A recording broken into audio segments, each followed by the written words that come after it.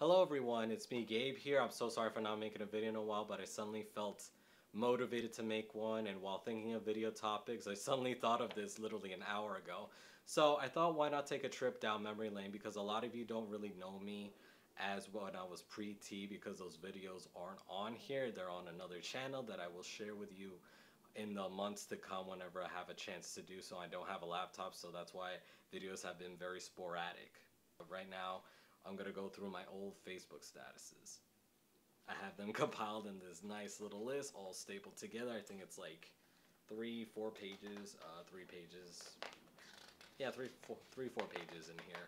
And basically, it's gonna go through from the time I came out as trans, more or less, to about the time where I started testosterone, just to share a little bit what my life was like pre-T and like leading up to the time I actually got my first T shot. And I find a lot of these things are going to be things that you might relate to.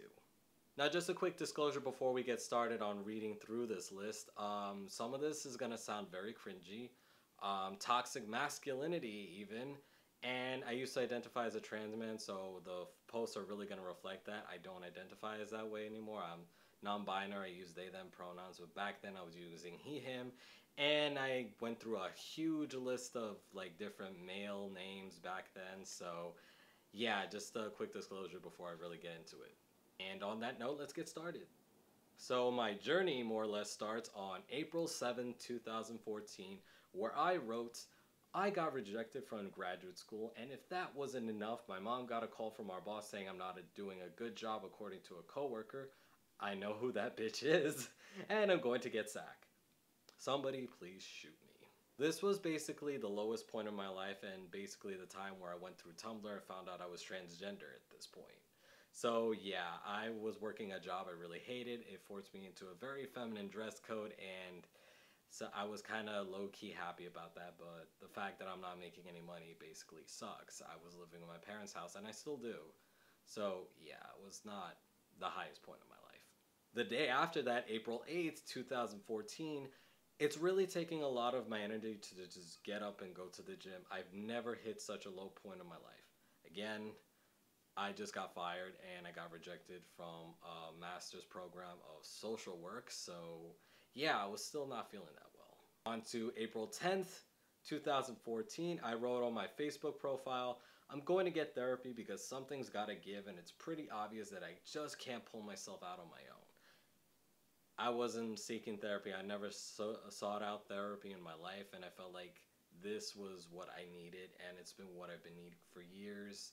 I'm not going to go really into that because it's very private, and I don't think I'll ever go over it on Facebook or YouTube, or basically go public with it ever, because it's extremely dark. On May 10, 2014, I wrote, Mom made me shave off my mustache. I'll have you know that I love my mustache, okay? Takes a shit ton of time to grow as opposed to the rest of my neck beard, but I love it, damn it. And the day after, May 11, 2014, which I assume is Mother's Day, I wrote, I hate Mother's Day. You're supposed to give me a hug. You're supposed to give me my card in the morning, not in the afternoon. I guess this is stuff that my mom was telling me because she's very controlling and she likes everything to be super freaking perfect on her special day. And I also wrote, I'm already wearing a damn feminine outfit for dinner today for the sake of upholding your illusion of a perfect family, so shut the fuck up. I'll give you your card during the night anyway, so calm your tits. I don't really have good relationships with my parents, and it's why they're not in any of my videos. I don't mention them, and they're not anywhere on social media really, so yeah, that's basically what I have to deal with. On May 13, I wrote, the average male in the United States is around 5'10". I'm only 5'6", and it's already known that testosterone will make me taller. Damn it. I was actually 5'5", but somehow on my ID they made it 5'6". But I did go up to 5'6", which made that the truth now. It's just for some reason they made me taller on my New York State ID than I actually was. So I did grow like half an inch. And on May 29, 2014, I wrote, so I'm writing a coming out letter to my parents about being transgender. There isn't an easy way to do this. When I came out to my parents, it actually never involved a letter, and I'll just leave it at that. And a couple of days before my birthday, I wrote, 2014 FIFA World Cup starts today. Oh wait. It's been 4 years, and it's actually going to be on my birthday. The 2018 FIFA World Cup is coming, and it's actually going to be on my birthday, so that's pretty cool. Beware of studying fanboying. It's part of the whole Spanish package. It's very true. Wait until my birthday comes up. You're going to see me start like raving about soccer on Instagram. I promise you. Day after, I got a call back from a gender therapist saying that therapy sessions would have been handled via Skype and getting an HRT top surgery letter would take no more than 12 sessions, which is apparently 3 months. Initial session is $375 and follow-ups are $200 each. Holy crap. More incentive to find a damn job so I could somehow finance this. Keep in mind that I had no job still and I was still on the job search, so just to hear that was very demoralizing. And on my birthday, which is June 14, Flag Day, and I also share this birthday with Trump, so please don't fucking remind me. Thanks guys for the birthday wishes. I'll reply each of them shortly. Hopefully I'll be on tea injections and name changes to Marcel by my next birthday. Marcel was actually my first choice for my name, but my brother's name is way too similar to that, so it was off limits, unfortunately. Otherwise, I would have really kept that name for sure. June 16, I wrote, looking for a transgender therapist. Hopefully, I can find one that does the sliding scale. And fun fact about this status, this is actually when me and my best friend Logan started talking, and it's been 4 years of friendship as of right now. I should, honestly, after this video, I actually got to text him this because it's going to take us to a trip down memory lane. Anyways, moving on. On June 22nd, I wrote, told my older brother that I'm transgender. We're not close at all, not since that incident, and that's the incident I preluded a couple of statuses ago. It's something I may never talk about publicly on YouTube. As I said, it's really dark, so, and I kind of don't want to bring that up, that laundry up. So, anyways, something that occurred when I was a child, but he should know anyways. Just to clarify, I actually texted my brother because I barely see him because, you know, he was off in graduate school, if I remember correctly, for chiropractor, or he was still in college, I don't remember. But a little later this same day, I wrote in a status, my brother's response made my day. He wrote, thanks for letting me know, Andrea. That was one of my old birth names. It's not my actual first name. No matter what happens, I will always be there for you and support you 100%. I just want you to be happy. If this is what's going to take to make it happen, then I back you 100%. I don't want you to feel weird or anything around me. Feel free to talk to me or reach out for me, any advice, whether it's medical advice or anything else. I'm here with my doors open. This status is extremely ironic to me because this is someone I barely talk to anymore as a result of that incident that happened in childhood, and he ended up being the most supportive person at the start. So, but I still never really talked to him because I was just very uncomfortable. So I probably shouldn't have done that since he was like supposedly my first ally, but yeah. And much later in this same day, June 22nd still, I wrote, I'm thinking of male names. Any suggestions? And some people basically said they want my name to be Adrian. One person thought I should call myself Hope. Like, I don't know. And one person wanted me to call myself after the actor James Dean, which, looking back, it's pretty badass. And the next day, June 23rd, I wrote, apparently my mom already told my dad about being transgender. I'm still not on speaking terms with my dad due to him never congratulating me on my bachelor's degree. No, all I got was yelling in the yearbook thrown at me because my yearbook photo was missing. While my mother is fine with it, she doesn't understand, nor does she make the effort to understand how gender dysphoria affects me in all aspects of why I'm unhappy, angry, and treat certain people badly. She just tells me it's no big deal. She should really research before making assumptions like that. Now you're probably wondering what I was talking about with the yearbook thing. I got a yearbook from my college because I graduated and they published the yearbook a couple of months later, so I brought it home, but my picture was nowhere to be found. My dad got pissed because he paid for the pictures and he threw the yearbook at me.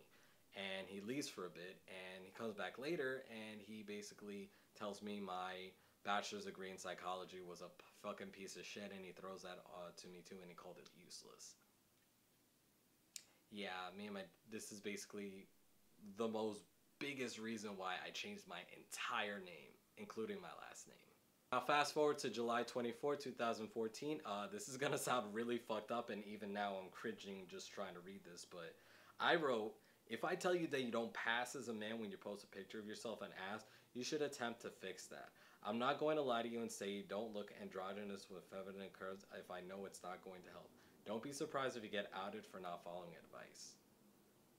Wow, I was a really fucked up person. Yeah, no, this is something I would never say now. Wow. Yeah, I'm so sorry to whoever I referred that to, because that was wow. Yeah, that's totally not like me. I'm sorry.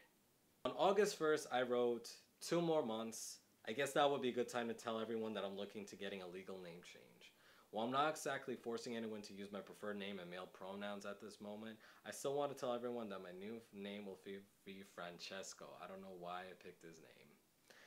Pretty long name, so the nicknames Frankie, Franco, and Nico will suffice. You can still call me Jackie if it was really hard for you to make this change and try to get used to it. But once I get my first testosterone shot sometime in October, don't you dare call me that. Why did I pick Francesco? Why? What was going through my mind? That sounds like a really bad name to me now. Wow. And on September 4th, I wrote, I will look at well-known trans men such as Skylar Kurgel and Ryan Silence and think to myself, that could be me someday.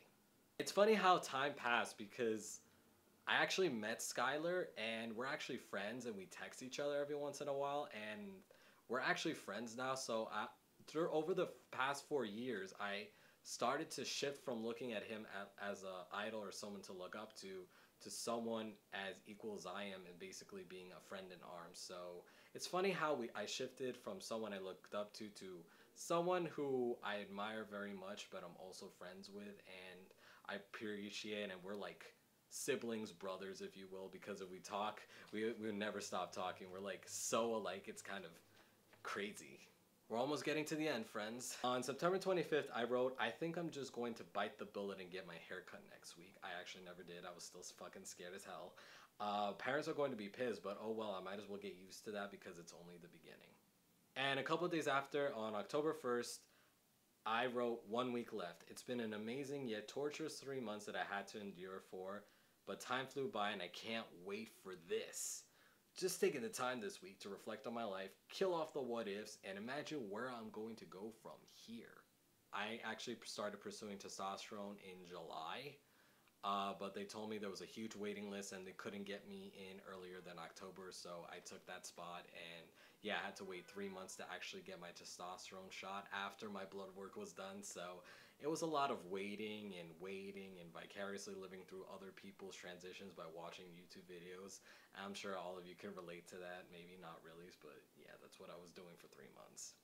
2 days before I started testosterone, I wrote on October 6th, so I'm leaving this Facebook account forever since I want to at least attempt stealth and see if I can pull it off. In the words of Judge Judy, never happened.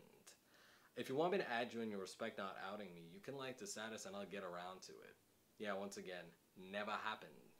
And the next day, which was my last status ever on that Facebook account, I wrote on October 7, 2014, it's been real, guys. Stay wild, everyone. Have a good future. And that, my friends, is the end of my Facebook post on that account. And the day after, October 8, 2014, I've received my first testosterone shot. And so my physical journey into becoming who you see today began. That was a really big trip down memory lane, and some of the posts were really cringy, don't you think so? I hope you all found that video helpful, insightful about me, or just found it plain good fun. I hope you have a wonderful day, and I will see you again real soon.